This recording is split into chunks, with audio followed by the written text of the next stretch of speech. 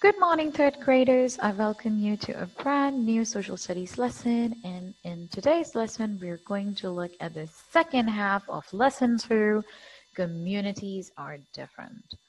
Now, in the first half, let's just have a short recall. We learned that communities are different based on their geography, past, climate, etc.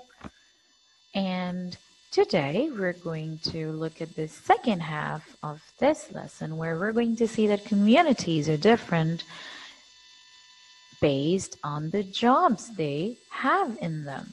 So you're going to explore this topic that's quite vast in the upcoming slides, so don't worry about it, right? So again, today we're going to see how different jobs in different communities are available and are created, and how later when these jobs are created, communities are built around these jobs, right? So let's get started. We're going to read this lesson together, and then we're going to explore all these pictures right here. So let's start reading. Different jobs. People do different kinds of jobs. Many choose to live in a community to be near their jobs. So let's start here. These two lines, that's the opening sentence, one of the most important sentences when you're reading text, especially when you're reading informational text. So the first sentence says that people do different jobs and then they decide to live at that place where they find a job. We know that, right?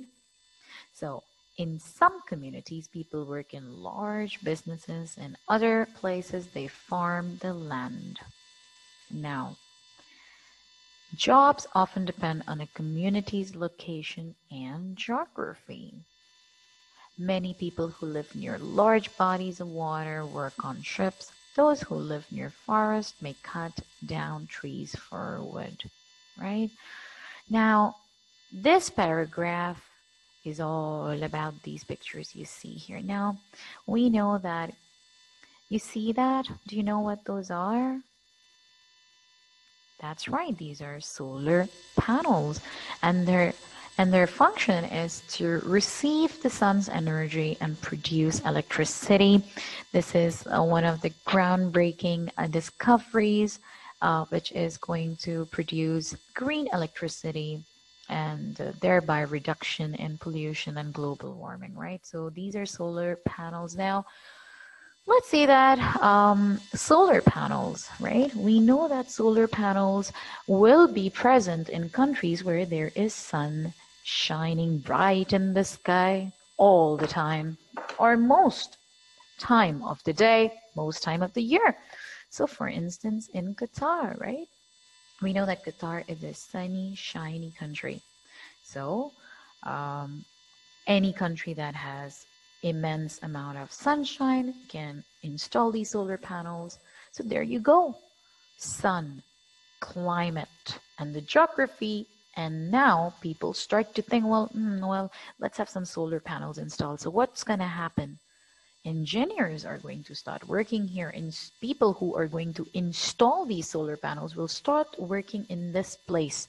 And when they start working here and they get a job, what will happen? They're going to bring in their families, and then their families are going to build a community, right?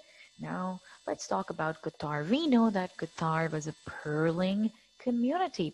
Pearl, they used to do pearl diving, right?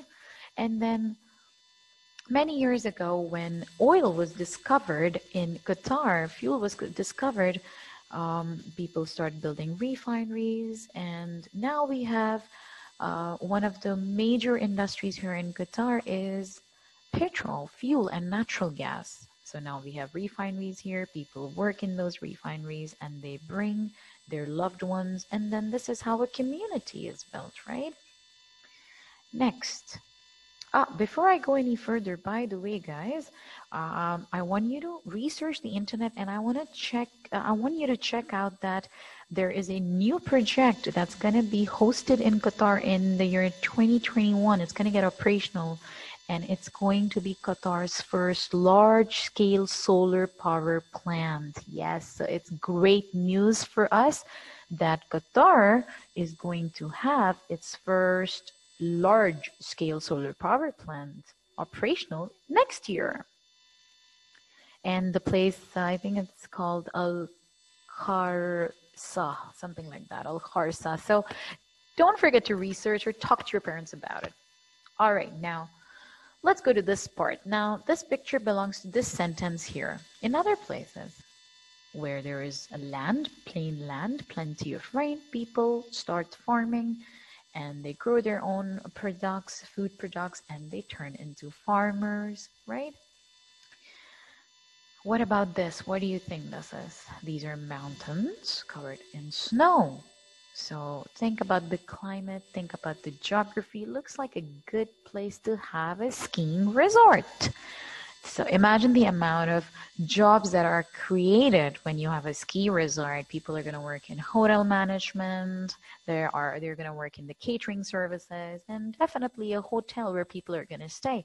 So you see how this job is created because of the geography and the climate of this place. That's right. And this picture goes on with this sentence right here. Where is it? Oh, right there. Those who live near forests may cut down trees for wood. All right, they'll have some sort of a business or a job where they will be working with wood products.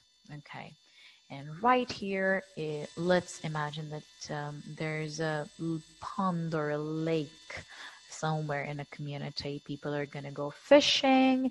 They're going to have their own boats, ferries, maybe they will have this business or a job where they might have a ship to take people from one coast to another, cross the water.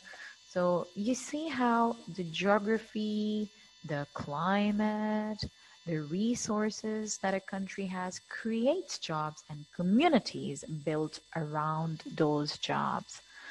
And last picture, wow, that's my favorite one. Imagine yourself relaxing on this white sand beach.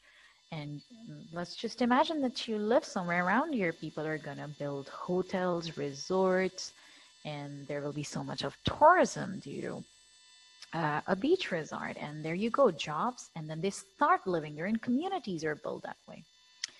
Now, so this was all about how different jobs and different kinds of jobs based on geography, climate, resources, etc. Now let's look at this paragraph here. Some workers make goods for others. Goods are things that can be bought or sold. Some goods, such as bicycles, are made. Other goods, such as vegetables, are grown. So these are all your goods that you can use to sell and buy and make money and have your own business. Now, that's goods and that's business, right? Now let's look at this right here. The word service.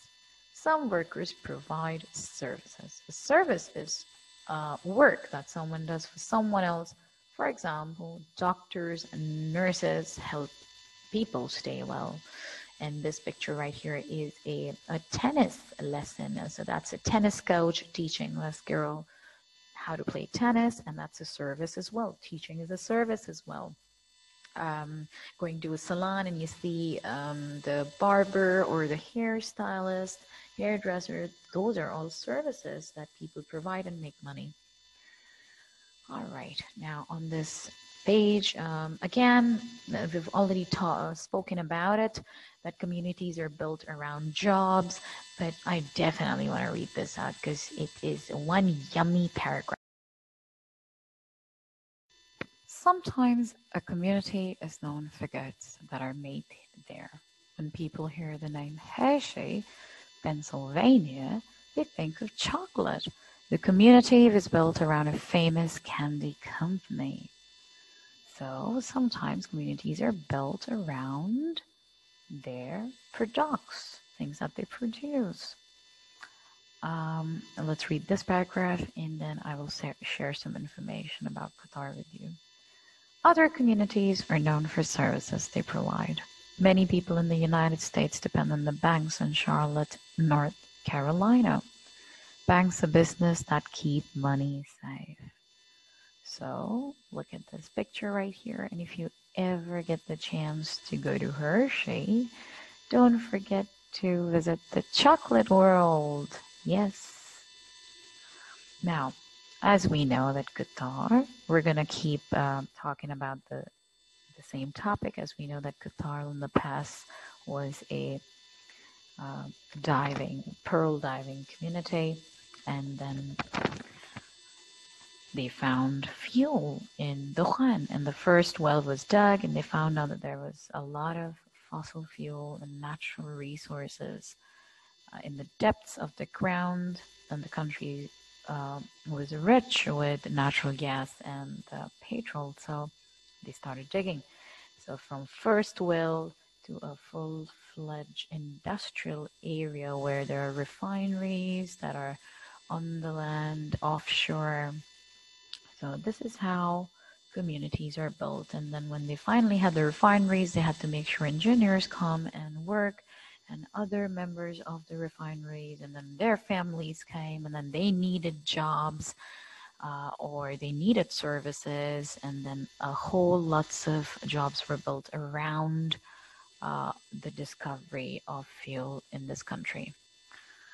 So what are you going to do today? Again, this is the same link that I shared last week. Please, I'll leave it in the discussion, in the post for today. You can go through it, and then once you're done, let's go through the assignment. This is page 2. I want you to analyze this picture today on page 2, and I want you to answer these questions. Note the mountains, the rich woods here, forest, what's on the truck, what is this boy wearing, what is that lady doing, what's that shop about, how does the street look, what's that guy doing here, tall buildings, small buildings, short building, what's that in the distance. Analyze this picture and answer these questions, read this picture, and then answer these questions down below here. So the first question is, what words can be used to describe the geography of this community? Think about the climate, think about the land, and how do you know what climate? Well, note what they're wearing, or try to figure out from clues in the pictures what the climate might be like. Then the next question is about what kind of jobs do you think they do? So again, geography right here. So if you could describe the geography, you'll be able to describe what kind of jobs this geography might produce. And then finally, the question is, what goods do you see being used in this community? So look at the goods that you see in the picture and write your answers and share your answers with us. Now, best of luck, grade 3. I know you guys are going to do a wonderful job today. And if you have any questions, do not hesitate to ask. Best of luck, grade 3.